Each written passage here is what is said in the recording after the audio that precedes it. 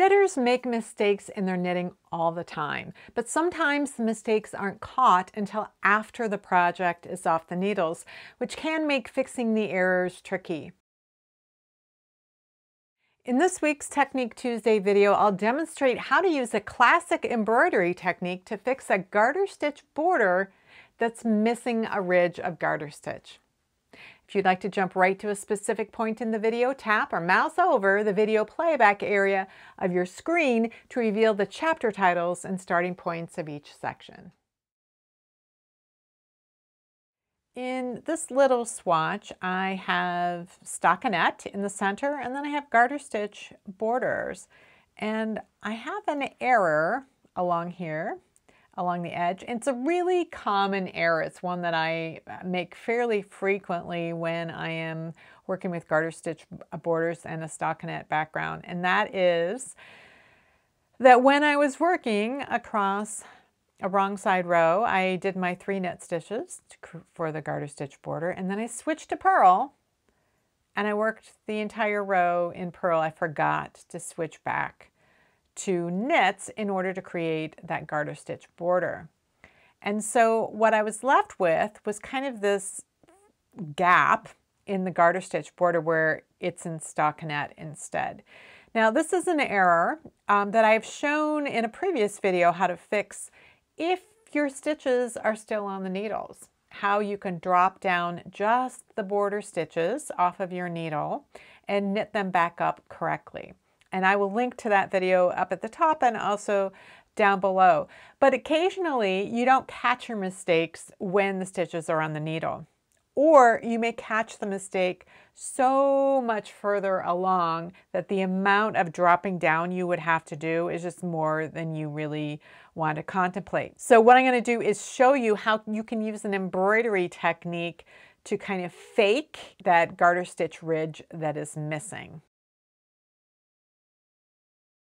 So let's take a look at how these garter stitch ridges are formed.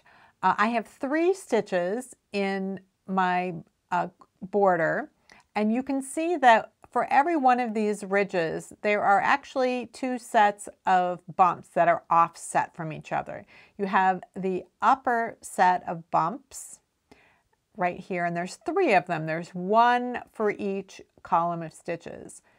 And then underneath, you see that there are 2 connecting each of those bumps right there. And then at the point where it transitions from garter stitch to stockinette, you have kind of a half of a bump. You don't have a full bump. If it was a full bump, it would be going across the front of the stitch right here. So it ends at that point in between these 2 stitches. And then we need to look at the actual gap, where the gap is. So we can see that there are 3 rows of knit stitches, and we can identify them because we can see the legs of the stitches. They have that V of the stitch, and the head of the stitch is behind the work. So the heads of the stitches are behind, and that is true for all 3 rows. So this is the place where that garter ridge is missing. And it's the heads of these 3 stitches that should be on the front and are what these 3 bumps represent. The bumps that are below should be the running threads between this top row of knits. So the running thread is that strand that connects one stitch to its neighbor, and that should also be on the front. So this 3rd row of stitches creates the bottom row of bumps, and the 2nd row of stitches creates the top row of bumps. I've threaded a yarn needle, and I'm looking at this 3rd row of stitches, this one right here. I'm going to look at where the V of the stitch, where that leg disappears down into the back of the fabric. So I'm going to open that up, and I can see that there's kind of a hole there in the work, and I'm going to bring my yarn needle up to the right of the third stitch. So we have the selvage stitch, that's stitch 1, stitch 2, stitch 3. So I'm going to bring my yarn needle up through the fabric in the same place where the leg of this stitch is going down. We're going to bring the yarn needle up. I'm going to pull it through, and I'm going to leave myself a 4 to 6 inch tail so that I can weave that in later. So I'm going to go across to the left, and I'm going to go down in the fabric.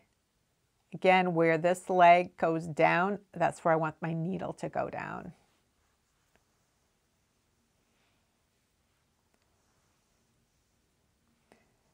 So I have created one horizontal bar across the work. Now I'm going to bring my yarn needle up to the right of the second stitch. So I'm going to bring it up here through the work. And I'm going to put it down through this location here.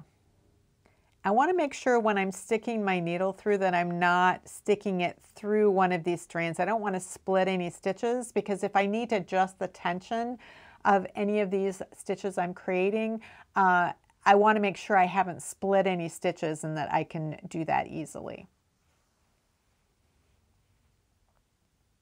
So now I've created the second bump. This is my yarn tail. I want to get that out of the way.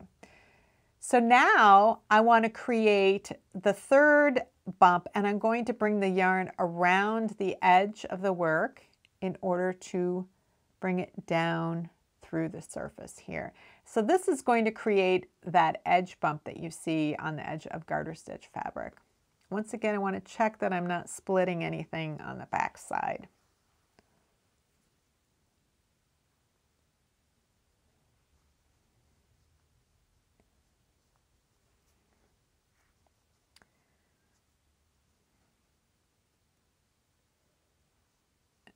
Okay, so I've got my 3 horizontal bumps.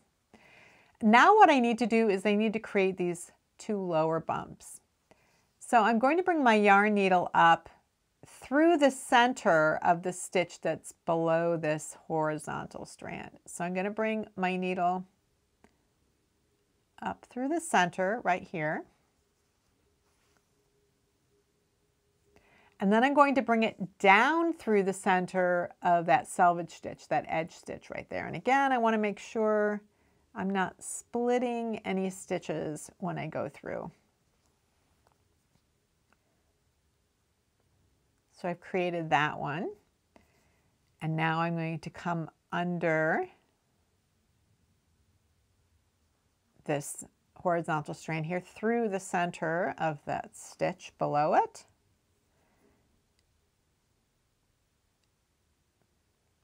And then you can see these 2 vertical things. I want my yarn needle to go down where the other stitch went up. And again, check for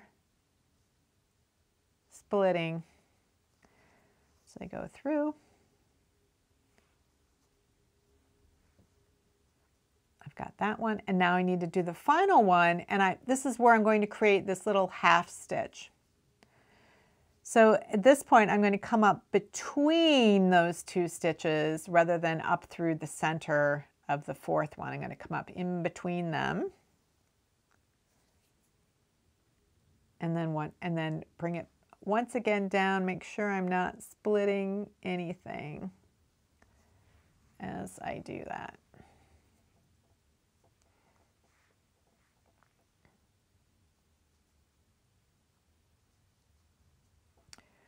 So now I've created these little bumps. They don't quite look exactly like the others. I can take my fingers and I can pinch things together so that they come together a little bit more. They look a little bit more like that. If I feel like these are too loose, I can adjust the tension of those bumps. Pull that one up a little bit.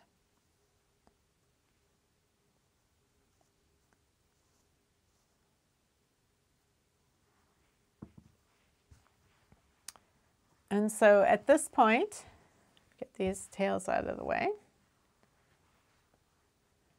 Now we can look at the fix, and it is really hard to see it.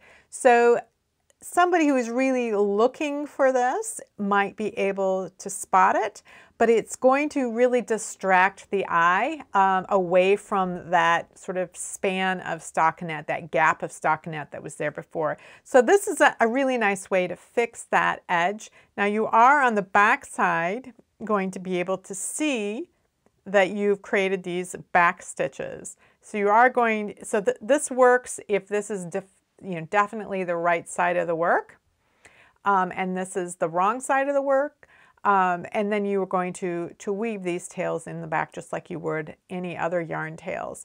But this is a really nice fix if you have missed a little bit of garter stitch.